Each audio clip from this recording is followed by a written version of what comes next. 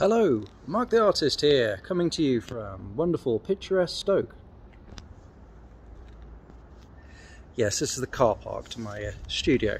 I thought I'd do a video out here just for a change of scene. So I've got a wonderful question today from Becca Lamb.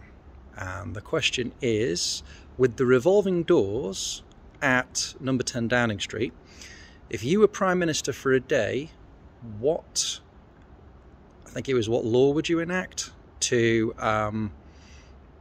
be your legacy?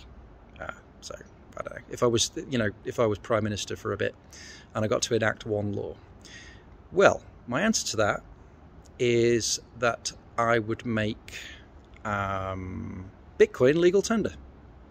Pretty simple, innit? Big fan of Bitcoin, so I'd do that probably. Yeah. And that would sort out loads of problems because people wouldn't be able to manipulate the money, etc., etc.